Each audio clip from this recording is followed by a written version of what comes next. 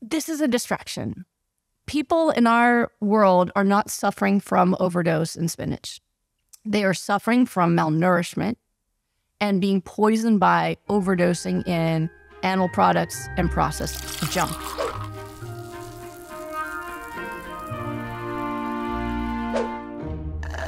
We could start with, maybe for somebody who doesn't know, I think most people do know, but if you could just explain briefly what are oxalates, just to get started.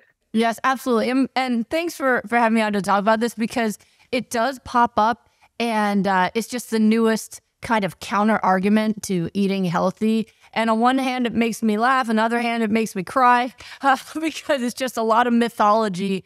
And so it's great to be able to help people understand this. So I'm just going to go after this topic here. I woke up ready, like, let's just talk about oxalates, and then we can stop talking about oxalates. So the reason people talk about them, right, is that 1 in 10 people in the U.S. get kidney stones. And the most common type of kidney stone is an oxalate kidney stone. Now, also, fruits and vegetables, especially certain vegetables like spinach, beet greens, and chard, are high in oxalates. And so what some folks are doing is they're then drawing the conclusion, you're eating foods high in oxalates, 1 in 10 people get kidney stones, therefore you're going to kill yourself, or you're going to get, kidney stones because you're eating high oxalate foods. But let me ask you this, Gillian, do you think that 1 in 10 people in the U.S. getting kidney stones, that 1 in 10 people in the U.S. are juicing and drinking green smoothies? Yeah, no way, no chance. Good point. No, actually, and they've known this, like, even back when I was in medical school, we're talking 20 years ago, we were taught that what gives you a risk of kidney stones is dehydration and high intake of animal protein. Now, that makes much more sense, right? Because definitely more people in the U.S. are overdosing in animal protein, are dehydrated, and that makes a lot more sense. So, it's a false equivalency where people are saying, oh, if you're eating high oxalate foods, you're going to give yourself these problems. So let's just talk about it. So yes, they're found in fruits and vegetables, mostly in, the highest level is in spinach, as I said, beet greens, chard. And so when people make smoothies, a lot of times they use spinach. And so that's where the concern has come from. But really, when it comes to diet, we don't actually absorb that much of the oxalates from our diet. Very little of it ends up, we absorb it in our gut, and then it'll come out through the urine. And the fear is if you have too much in your urine, it's going to crystallize into these stones, right? But they have actually done studies looking at this, where they have increased the dietary intake by 25 times. And there was only just a mild increase in the urinary concentration. So not that much of it is coming from the diet. Now, the body also creates oxalates as a byproduct of different chemical reactions happening. And so they've also studied this. What they did is they said, okay, if dietary oxalate could be causing, and dietary oxalate, I'm meaning what you eat, right? So if eating things high in oxalate might cause kidney stones, then we'll take people who get kidney stones and take all the vegetables out of their diet and see what happens. And you know what happened? Kidney stones went up. Yeah. Wow. So why? Right? So I'm getting all sciencey with you so that people can really understand this. So when you eat lots of animal products, it causes your urine to be more acidic. And when your urine is more acidic, it's going to form more stones. When you eat lots of vegetables and fruits, your urine is more alkaline. And alkaline urine does not form as much stones.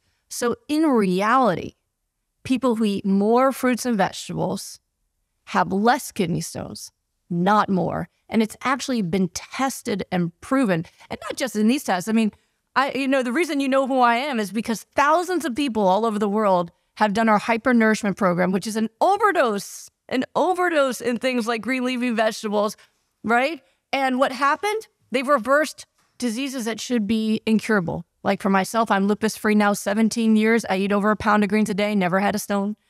In fact, it healed my kidney issue. I had chronic kidney disease that went away because I started overdosing in nutrition. So if it really was the case that people eating enormous amounts of leafy greens would result in people getting oxalate overdose and stones, it wouldn't just be goodbye autoimmune disease. It would be goodbye autoimmune, hello kidney stone, right? It'd be my whole community would be like, well, my arthritis is gone, but I'm bleeding in my urine, right? It is just not the case, right? I have not seen that. Over the thousands of people I've worked with, I can think of 2 people who've had kidney stones, which is actually more like the general population level, not like you would see something different. So what we see in results is that actually when people are getting kidney stones, they're on high protein, animal protein diets, they're dehydrated, they don't eat fruits and vegetables.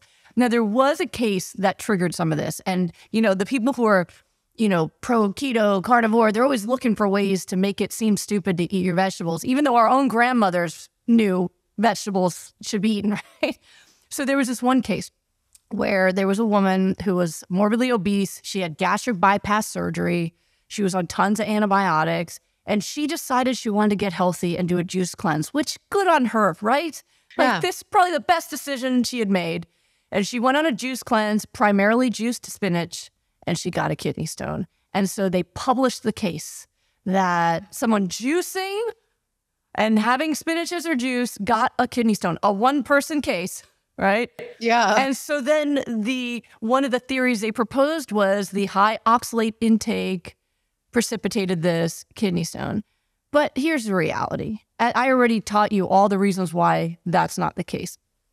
But there are certain things medically that can make you more likely to get a kidney stone. And one of them is gastric bypass surgery. So she had gastric bypass surgery, which raises her rate or her risk of kidney stone. She also had high levels of antibiotic intake.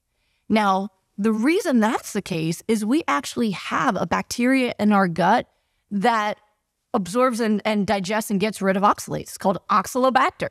And if you're taking in high amounts of antibiotics, you might have murdered and killed off some of that bacteria. And if you can't destroy oxalate, you're going to absorb more, which raises your risk of kidney stone.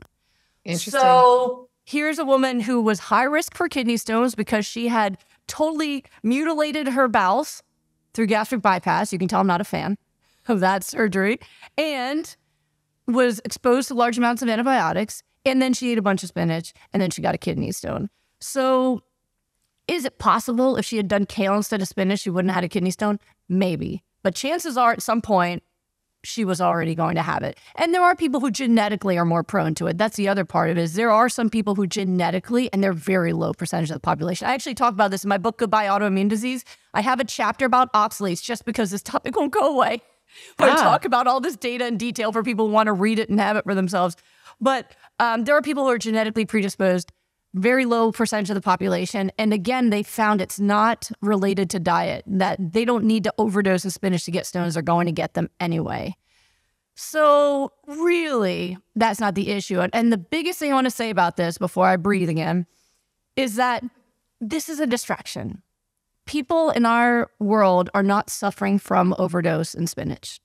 They are suffering from malnourishment and being poisoned by overdosing in animal products and processed junk. I won't even call it food, right? They're overdosing in junk that's killing them. I mean, the causes of death, the primary causes of death in our world are caused by nutrition, heart attacks, diabetes, cancers, autoimmune diseases. These are caused by chronic malnourishment and eating the wrong junk that's killing people, not from eating too much spinach. So it's really just a distraction. We have to stop distracting ourselves with theoretical problems that might come from eating a lot of spinach and actually focus on the real problem, which is that people are malnourished and they're chronically ill and it's killing them.